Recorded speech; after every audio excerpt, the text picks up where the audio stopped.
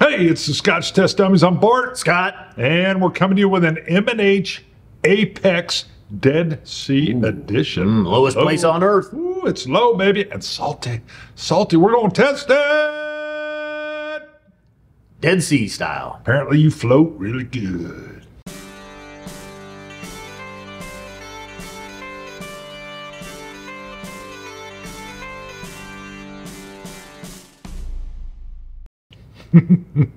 All right, we're in.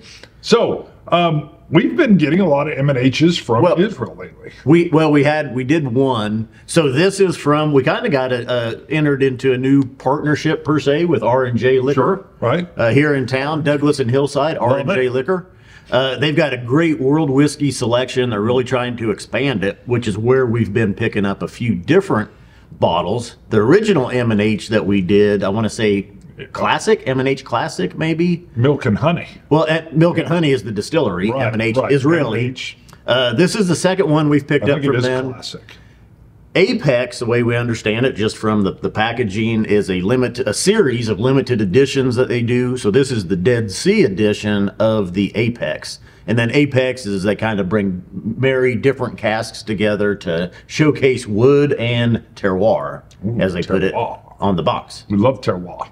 So, 56.2%, still a 750 milliliter bottle, and I think we can get rid of this box. Get rid of it, and then we're not going to review this one now, but Lady K, a fan, sent us a couple single cask nation bottles, and I'm just bringing it up because, lo and behold, single malt M&H Distillery Israeli whiskey. Lady K, thank you. We'll be coming back later and give that its own review, but that's how we're dialing in with the M&H. Yeah. So you've poured this already. And you just touched on it with that one. I didn't think about it. This is single malt malt whiskey. Good point. Good point. I think I got, now here, give me the ABV reading off of the label. Now I'm looking here, the ABV, oh my gosh, 56.2. Oh, you got your glasses on. Barely, yeah, but it's black on a gray. I had to go to the box. Yeah, this is fine. This is fine. Quit doing and do black on gray on an overall light blue, like Dead Sea. Yeah, I had to get it at the right angle. I know all ages of people drink whiskey, but I think the majority needs reading glasses at least. Probably, yeah. And fine print, at least more than 51% of your readers can't read this fine print on this. And it's not just M&H. It's a yeah. There's multiples. You want it big. I think they even need to do one for like the seniors. It says it was bottled on 4/7/21. It's 3 years old. It's one of 4,892 bottles, and this is batch 10. So 3 years old, but the lowest place on Earth, the Dead Sea, also they said average temperatures are 50 degrees Celsius. Wow. Hot. Which is... what it would Celsius is you double it and you add 12 or 17 degrees. So it'd be like 100. Average temperature is like 112, 110, 112 degrees, somewhere in there. So that's going to age whiskey pretty quick. They do have 56.2 real big on the back. Yeah. So that's helpful. So yeah. And Dustin down at R&J said this. Dustin. We should like this one. So I haven't tried it yet. I did open this. We had this poured. Wanted it to get some air, especially at that 56.2%. It's got an interesting nose. It's a little bit of a dusty, like a dusty oak, but with a creamy honey. Yeah, like a creamy honey dust. I'm going to say dust again. Dust again. And something else. Malty, honeyed. Yeah. A little bit of a toasted oak. Okay. Almost get like a not like a whiff of smoke blowing through, but maybe it's I would agree. Char. Yeah. That's interesting. I'm looking for there's a fruitiness, but it's not citrusy. It's more apple. Yeah. Pear. Yeah. Maybe. But it's really far in the back. It's strong. It'll burn maybe a little pear. Burn the nostrils a little bit. Yeah, clean it out. I'd say apricot. Okay. Yeah. Really, the toasted oak, honeyed maltiness was up front. Oh wow! Woo! That is bursting on the open. Goodness. effervescent, just kind of, wow. This is going to be my favorite M&H right here. I love their classic, but my goodness, that is something. Yeah, that's a full palate right there. Salty, sea salt. Man, I need to come back. Toasted honeys, toasted oak. Cream with oak notes in the finish. Creme brulee, yeah. burnt cream, toasted cream. Yeah, almost like the cream of a thick cheesecake. Wow. Little bit of a citrusy note. Yeah, much again like a cheesecake. That citrus that's in a cheesecake or in a good Gouda cheese. Man, you don't get a little citrus in your Gouda? In a Gouda? Yeah, in the finish. No. In a smoked Gouda. In a smoked Gouda cheese. I'll have to look for that. Oh yeah, I'll get it laid in there. I'll get a little cream, a little citrus cream cheese taste. There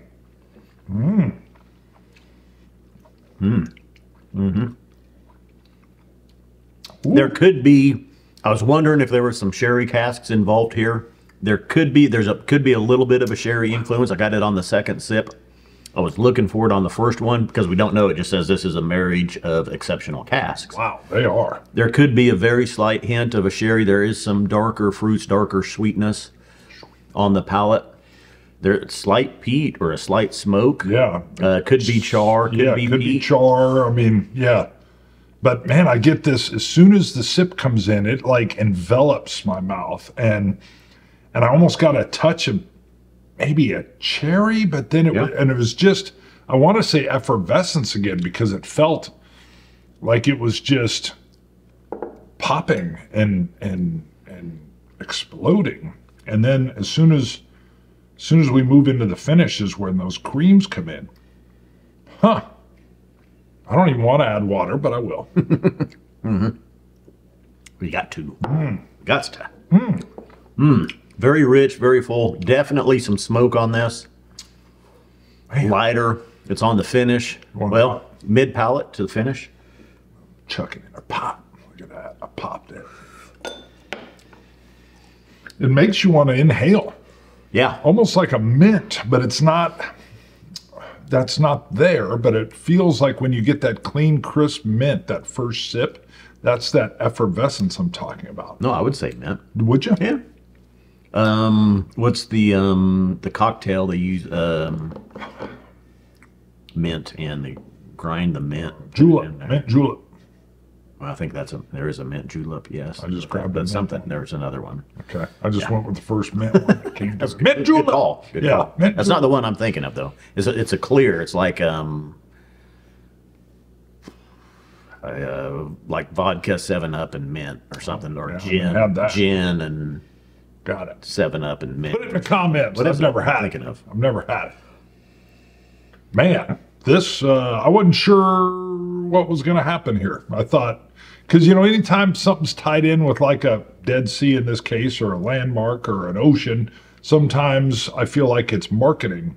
But boy, is this interesting. And I could see the high heat being the key component here. That high heat is going to cause a lot of that movement into the wood of the whiskey. And it's going to age quick too.